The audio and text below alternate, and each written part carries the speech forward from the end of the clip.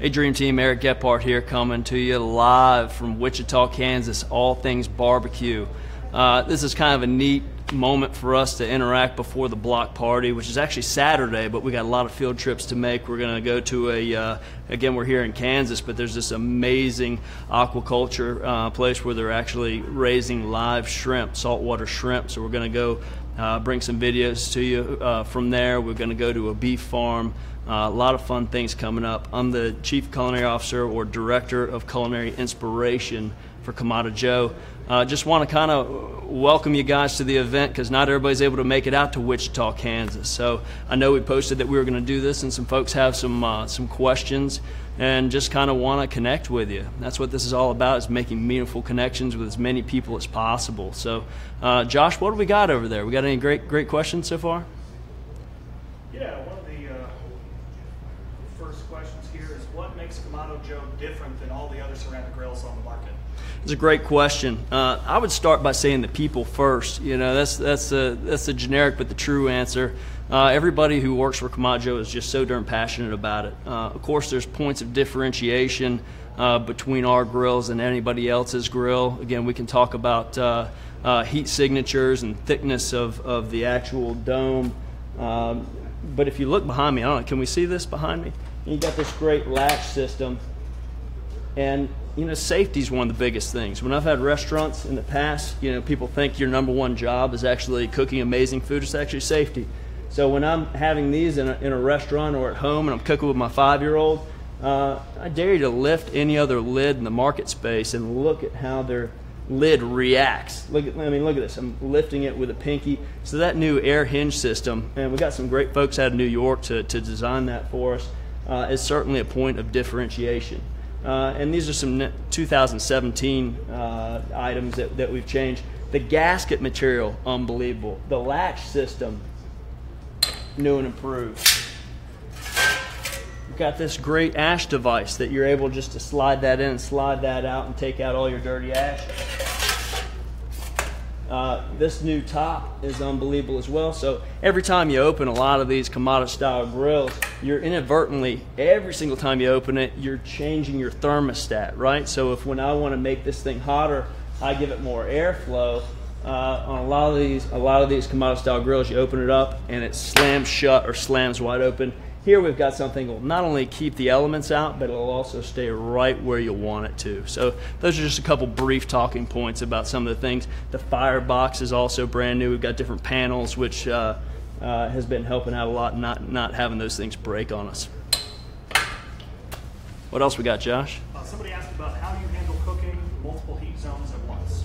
Great question. So the Big Joe comes with this big stainless steel piece, and so you've got pretty much 2 hemispheres, right?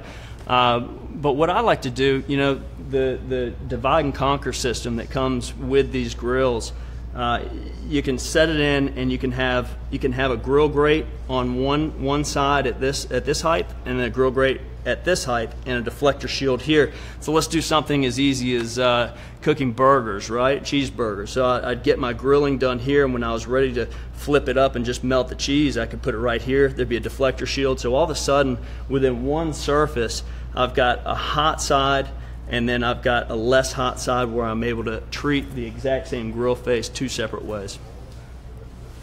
And that's just one instance. You know, there's a lot of things you can do.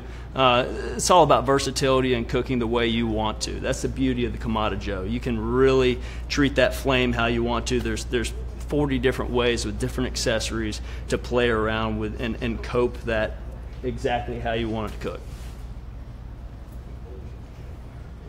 Somebody said you have a great accent, so they wanted to know where you were from. Right. So I'm from Hillsborough, North Carolina, beautiful little historic town just outside Chapel Hill in Durham. But I've been traveling all around with the Kamado Joe Block Party, so I'm sure some of that's rubbing off. You know, we've got Germany coming up, had Australia, got Australia coming up again, just came from Nashville, Tennessee. Yeah, Hillsborough, North Carolina. Come check us out, beautiful town. Someone asked if Kamado Joe, if you're going to be releasing a cookbook. Yeah, well, that's a great question. So I've been working on a cookbook for about 7 years and been talking to Bobby about this. It's hard for me because I share 100% of my recipes. Whenever we go to these block parties, I bring the actual book, I set it down, I let people take pictures of it. I want people to have access to all the recipes. In fact, all these great Facebook forums that we're on and the pages and Kamado Joe, I mean, it's a great wealth of information. We're just all interconnected in a global way that we never have been before, and it's a great opportunity to share recipes. So if I ever came up with the best way to do something in my mind, I'm giving it all away. But a book, to have that categorized and be able to hand that to somebody, would be really something special for me that I look forward to that day when I can do that. So I'll keep you posted on it. You know, I've been a chef in New York, Naples, Florida, New Zealand, North Carolina, of course, had a couple restaurants, and worked in a lot better restaurants than I've actually owned, you know, under some amazing chefs. And so all of those influences will play into my recipes, and just can't wait to continue to hand those recipes out to folks. And more important than a recipe is a method. So recipe is just a guideline, a method. If you know how to straight braise, to grill direct, to grill indirect, to cold smoke, to smoke, you can manipulate that into whatever recipe that you want to. You go to the grocery store and you need some kind of vinegar, but they don't have it, well, you shouldn't be so stuck on that. Says, oh my gosh, what do I do? Just look around to what they've got, find something similar, and make it your own. That's how you find the next big thing. Somebody asked about when you're cooking larger cuts of meat like a brisket or a pork shoulder, they're the same size, but they don't cook in the same amount of time, and they wanted to know if there was a way to be able to judge when they're going to finish. That's a great one, and Josh and I and Chef Tom were talking about that earlier. So let's take brisket, for instance. You know, no two briskets are exactly alike. Even though it's the same cut, you know, they're going to cook a little bit differently. Perhaps that animal had a little bit more work. You know, when I say work, that animal's moved around a lot more than another animal. Well, the fat content is going to be a little bit different. You know, the muscle is going to be a little bit different, so it's going to cook a little bit different. That's why we constantly monitor what it is that's going on that grill, or we set it low and slow, low enough to where we give ourselves time so that connective tissue is going to break down and that collagen turns to gelatin, because that's all we want when we're doing something like that. You know, we're only going to get a certain amount of smoke on something, but that low and slow that allows things to break down is going to happen at a different rate with different animals.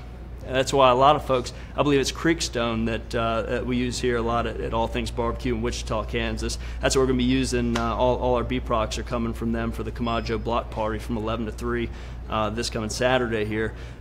You know, if you can zone in on one of these farms that you really like, you're going to find more consistency than choosing briskets or same cuts of meat from different farms, if that makes sense.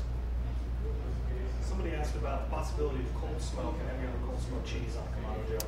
I love cold smoking cheese. Yes, absolutely. A lot of people think cold smoking is just getting smoke on something without heat. You know, you want to make sure you're under 70 degrees. Yeah, cold smoke is not a problem. So what I do is I just don't put a whole lot of charcoal in my firebox. You know, think about it. If I'm going to put a whole bunch of fuel into something and light it from the bottom, and it's going to have total access to it, even if I'm whispering the draft door in the control tower, I'm still going to have the possibility of generating a lot of heat. So of course we do it indirect with the deflector shields, and you want to get a good smoke going. You need to have that combustion. So have a small amount of charcoal, you know, of natural lump, of Kamado Joe natural lump, and put some of those blocks in there. Make sure that they catch fire, have those deflector shields in, and maybe even push that fire to the back and you've got the cheese to the front. That's another way of kind of separating it in that same cooking zone or same cooking surface. But love cold smoking fish, love cold smoking sausages, and cheese especially. You know, making your own smoked Gouda is something pretty cool when you're doing a smoked Gouda potato cake or smoked Gouda lobster mac and cheese. Play around with it. That's just one of the amazing methods that you're able to do in this. It's not just grilling anymore. We're redefining what it means to grill, and again, the versatility of the Kamado Joe just allows you to explore that on your own time. What is your favorite thing to cook if you had to pick one thing? Oh my gosh, my favorite thing to cook. I always say this, and I mean it in all sincerity. My favorite thing to cook is the meal to come, because I'm so excited about what's next. I'm a seafood guy. True and true, I'm a seafood guy. We came here to Wichita, Kansas. Chef Tom's hooked us up with some amazing tuna. We're going to do tuna tataki. I love doing mussels on the Kamado Joe.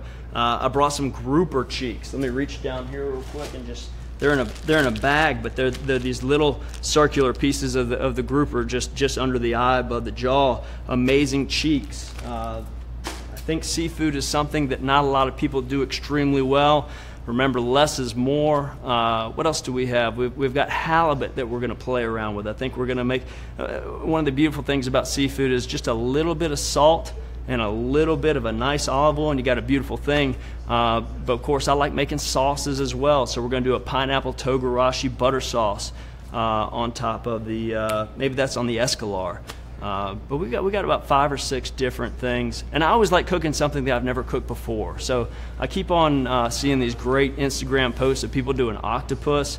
You know, I've been a chef all around the world. I have yet to cook octopus. So if somebody out there has a great recipe on how to make that bad boy tender, I've just never done it before. So I guess doing something that I've never done, especially with seafood, is my favorite. Another brisket question: to wrap or not to wrap? Guys, I gotta be honest. I'm a rapper. I might not look like it, but I'm a rapper. All right. A lot of people. I saw something earlier today. You know, do you use tin foil or do you use butcher paper? And what about the bark and all this? So one thing that we're gonna do, and I've got a video coming out in a couple weeks that I actually corn a brisket.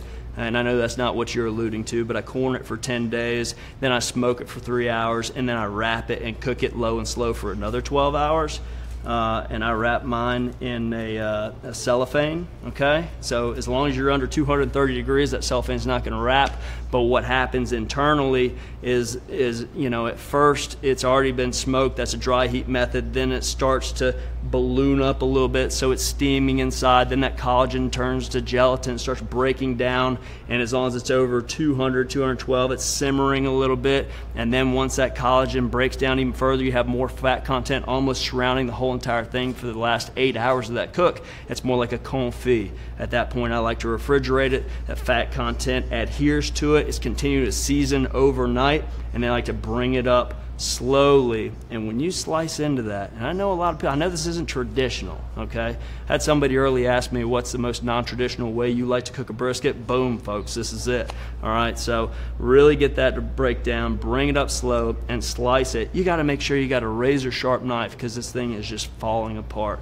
And that's actually, so we've turned it into a pastrami at that point, right? Because we've smoked it, put a little coriander, maybe a little black pepper on there. That's how I make my Reubens, and I make a killer Reuben. So for me, brisket is a very fun thing to cook. I'm from North Carolina though, so I'm more pork friendly than I am brisket friendly. I think we're gonna tap into Chef Tom's brisket knowledge here this weekend in Wichita, Kansas at All Things Barbecue. Remember, 11 o'clock to 3 o'clock. I don't care if you're in North Carolina or Texas, fly on over. It's gonna be awesome. What else we got, Dream Team? Do you have any favorite cookbooks or places you go for inspiration? I get inspiration from everywhere, and these day and age with social media, you know, it's out there. But sometimes I see what the guys at Kamado Joe are doing on their every other Friday. They do a big cookout in the parking lot. We got this guy rocking out pizzas, Gabriel. He's doing some unbelievable stuff. It's not just pizza, right? He'll show you how to make the dough, make it into a stromboli or a calzone. Take those everyday things and make them extraordinary things. A couple guys who I'm really impressed with right now, Adam Perry Lang doing some really neat stuff. Of course, Francis Mallman down there in Argentina, I believe, rocking out. He's got this great book, 7 Fires, that I'm in love with. Of course, Eric Gephart, been a big influence in my life. Anthony Bourdain's been a big influence in my life. Had the chance to hang out with those two cats in the Cayman Islands for about a week at the Cayman Cookout. So unbelievable stuff. Chef Tim Love's killing it right now. So Ashley Christensen in North Carolina. Some of these barbecue guys that have been going hard for 65 years plus, that are still raking the coals and now finally getting their name out there. I love seeing that. So it's it's a tough lifestyle being a chef. I think anybody who's out there putting themselves out there in front of people on social media, I give them credit, because golly, it's so easy for somebody to beat you up online, you know. So anybody who's out there doing neat stuff, I love that. I give as much credit out as I can. So the rotisserie, everybody cooks whole chicken, but it can do more than that. So what else would you cook on that rotisserie system for the Kamado Joe? So we were just in Nashville for the block party down there. We partnered with Yazoo Brewery, and there's this pork farm I love to partner with, Cheshire Pork, Heritage Farms, and they sent us a steamship. Whenever I think of a steamship, I think of a beef steamship, right? It's this big round back there, but this is pretty much an uncooked ham with a French bone. So we plugged that baby in there, put a nice seasoning on there, put it on the rotisserie, and whenever I use the rotisserie, for right or wrong, I like to push my coals to the very back. And again, I'm not using a whole heck of a lot of coals. And I start that rotisserie up, and you make sure you plug that spit all the way through the direct center so that it's rotating evenly. And we did this massive steamship round from Heritage Farms, this big pork steamship round. I think I got there at Yazoo at like 6:30 a.m. We took it off at 2 o'clock in the afternoon, so it had been rotating the whole time. We were basting it with a bourbon dream sauce. It was just out of this world, you know. And of course, you stand it up, you let go, and it's big enough where it just stands up, and you slice towards the bone. What else have I seen out there? I've seen suckling pigs. That Big Joe is big enough to do a suckling pig on. You can do multiple birds if you want to, so plug in multiple birds. I've seen some of these aftermarket baskets that they're doing some fun stuff with. What else have I seen on the rotisserie? I don't know. Sometimes I just like even saying Jotisserie. You know, it's a fun play on words. You know, and any opportunity I get, I do a spatchcock chicken, which I think is my daughter's favorite. My wife swears by the rotisserie chicken. She says it's even better. She's the boss too. So hey, Jenny.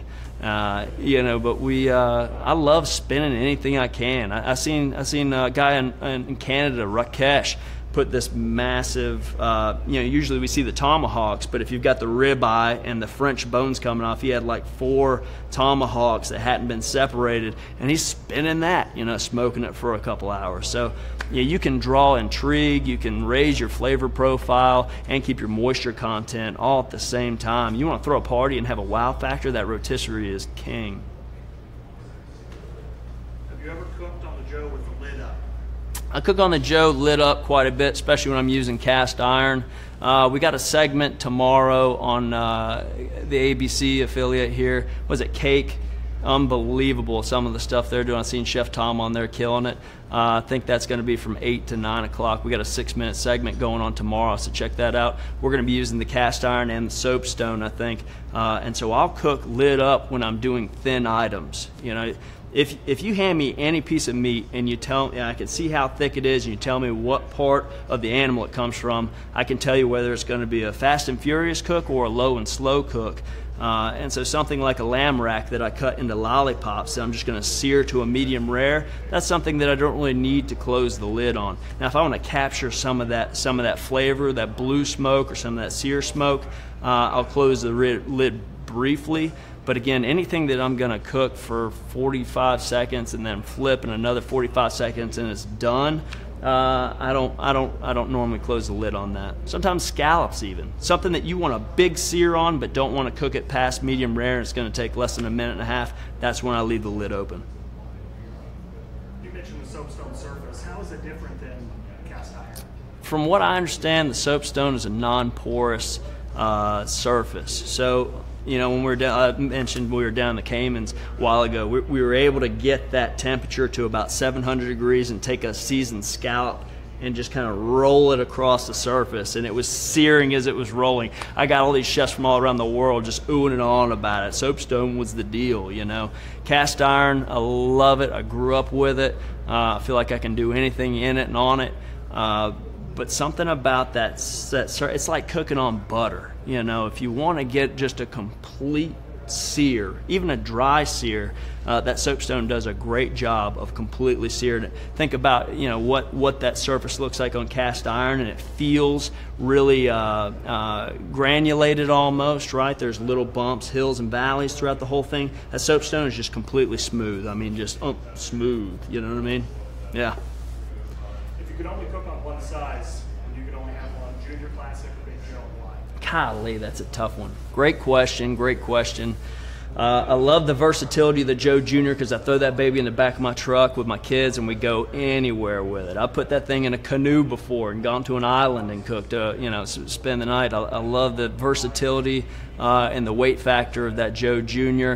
The classic for me is an unbelievable.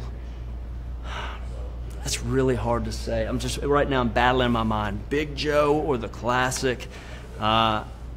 If I only had to have one for the rest of my life, of course it's got to be the Big Joe, because what if I wanted to do a big old massive steamship or a suckling pig, and then it's also, because of the natural lump charcoal and the way it works, as soon as I'm done, if I only need to sear one steak, I could bring that baby up to 700-800 degrees, and then I could shut it down and reuse that charcoal the next day. So it's not like I'm using a lot more charcoal between the big and the classic.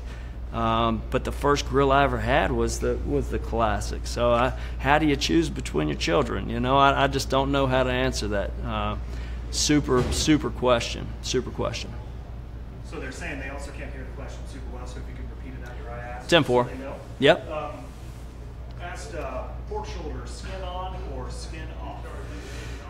I like to do, let's just say it like this, I like to do so the question was pork shoulder, skin on or skin off. And I would say skin off for sure. We're talking Boston butt here. A lot of times I've been asked fat cap on or off, and that draws a lot of controversy.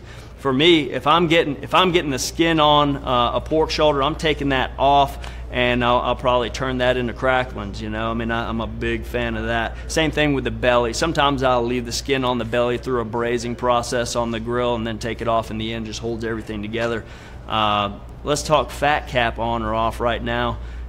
There's these guys in North Carolina, in Raleigh, called Grill Billies, this guy Joe Pino. And my whole entire life, I've been keeping the fat cap on there and keeping it up and thinking as that renders out, it's basting the whole thing. Of course, I season it just like all the other sides of the pork butt. But he says, well, really, you're just, all that seasoning gets swiped off and thrown away. So you're losing a whole surface area of real estate that you could have had smoke on, that you could have had seasoning on. And I get that. He's got a great way of getting scientific and showing me why I'm wrong, and then I get my feelings hurt because barbecue, we really stick true to what it is we think we know. It's hard for anybody to come up and say, hey, you should try this a little bit different, because this is all based on tradition and feelings, and I think that's why we're so passionate about what it is we're doing, right? So I would say skin off on the pork butt. And I would say, Joe Pino, I'm gonna say fat cap on, even though I know probably the right answer is fat cap off. But I'm gonna continue to do it the way that I was taught to do it. So, Eastern North Carolina style, fat cap on, fat cap up. Yep. Favorite type of wood to cook with? Does it depend on type of meat, or do you cook with one type all the time, kind of as your go-to? Sure. Favorite kind of wood to cook on. I'll be honest, I've been stuck on this Kamado Joe Big Block. I think it's a melange of 3 different types of wood. Some kind of white oak down in South America, in Argentina. That's unbelievable. You can look it up. If you go to the Kamado Joe website, there's unbelievable photographs of how they have these huge brick or clay kilns almost, and they stack these massive, big old tree trunks in there, and I think they burned for like 3 weeks. The whole story's there. They went down, took a film crew. You have to go online and see this stuff, KamadoJoe.com. Look at how they're making the charcoal. As far as smoking woods go, it does depend on what it is we're doing. I like to use a sugar maple when I'm doing turkeys. Come every Thanksgiving, I do a bunch of spatchcock injected turkeys, and I'll use sugar maple for that.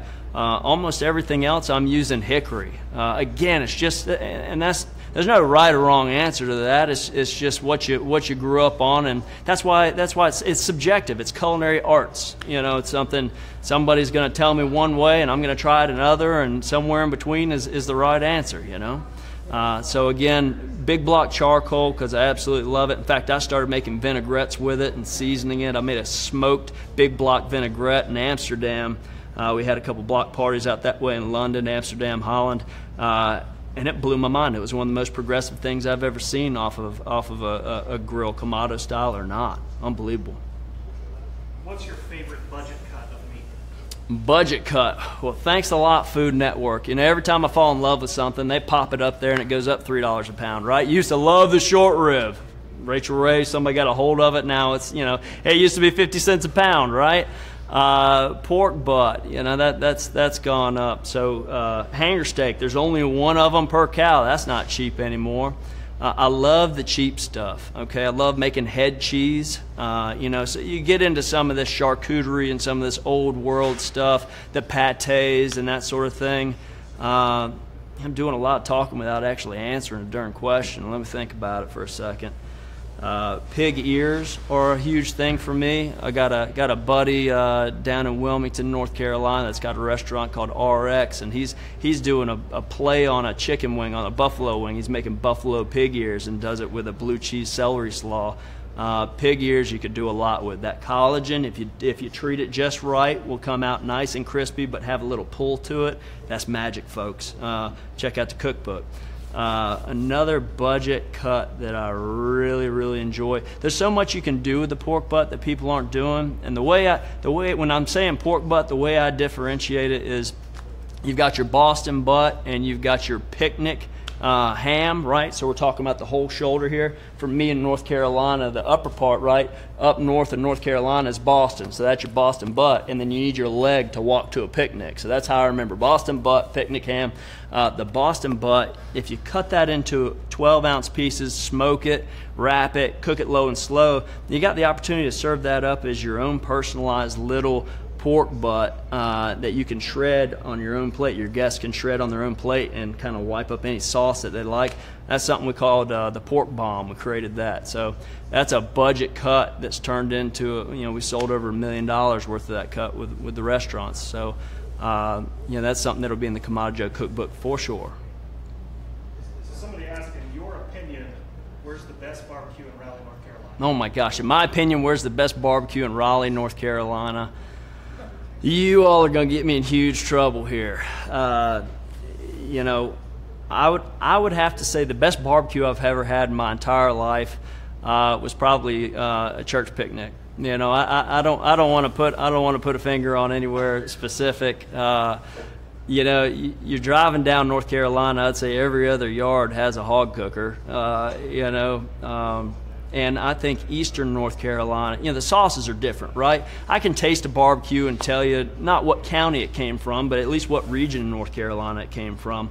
When you're Goldsboro style or Eastern North Carolina, you're true vinegar base. You get down to South Carolina, they start introducing mustard. When you get into Piedmont, North Carolina, you start seeing some tomato base.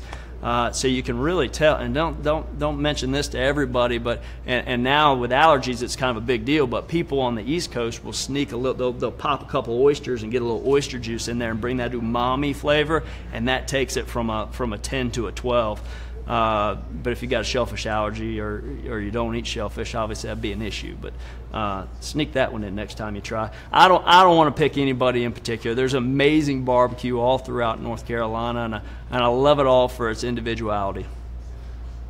All right, this will be the last question. Somebody asked if you make your own rubs, use commercial seasonings, both.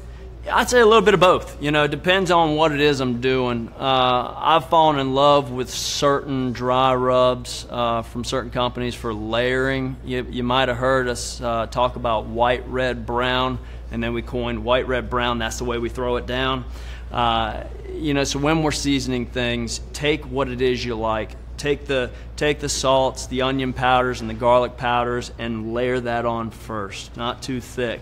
So that's the white. And what that's going to do, that salt is going to start wicking moisture out due to osmosis. It's just going to start getting wet. That's going to dampen the second layer, which is red. Red's your heat, your cayenne, your chili powders, your paprikas. And then again, due to nature, those cellular walls, you know, they just lost moisture. They're going to want to get back to equilibrium. They're going to start soaking back in, so it's going to flavor brine on the outside just a little bit. So you've got the white, you've got the red. Now it's damp, so when you put it on, it's not all going to fall off. The last layer is brown. White sugar is also brown due to its caramelization properties, and that's going to help you get a big bark there. So oftentimes I'll make my own rubs and just kind of take that and split it up into the 3 and then layer it, and that's another way of creating an amazing flavor profile. Whereas if you just took those same exact seasonings and mixed them up and put them on, it just wouldn't quite be the same. There are a couple seasonings that I like. I got a different one for pork butts than I do pork bellies, of course. You know, the fat content's going to tell you if you need more salt or less salt. If it's low and slow versus fast and furious, you know, it's gonna require different seasonings, different rubs. So I've got one for darn near everything. I wish I had my book here. It's about a stack that thick. Again, but willing to share every single bit of it. So, guys, Eric Gephart here, Kamado Joe, coming to you live from All Things Barbecue, Wichita, Kansas. So excited to be here. Thanks for the amazing questions. We're going to hop around to a couple farms. We're going to be taking the film crew with us, so we'll keep you up to date on what's going on. But again, if you can get out here from 11 to 3 o'clock on Saturday, All Things Barbecue, come check us out. We'll have the Kamado Joes fired up. We'll have Chef Tom fired up. Check out his awesome videos out there. And again, the whole thing's about building meaningful relationships with people. You know, we positioned Kamado Joe is a sexy brand, and this is part of it. Come out and enjoy it. See what the new Kamado Joes are all about, and come cook on it yourself. It's not about what Chef Eric can do. Nobody cares about what Chef Eric can do. I'm going to give you the recipes. I'm going to hand you over the tomahawks. When was the last time you cooked a steak that was a $90 steak? You know, I want you to be able to do it. So I get all the stuff. Chef Tom and I are going to set it all up. We're going to step back, hand you the tongs, and do a little coaching and a little listening. Some of the best recipes I've gotten have been from traveling the world and listening to what people have to say. That's part of the beauty of this, all right? It's not a one-way sermonic conversation. You know, I want to hear what you guys have to say. Share the recipes that you've got, and can't wait to see you out there on the road. But again, Wichita, Kansas, Saturday, All Things Barbecue from 11 to 4. Cheers, folks. Hope to see you.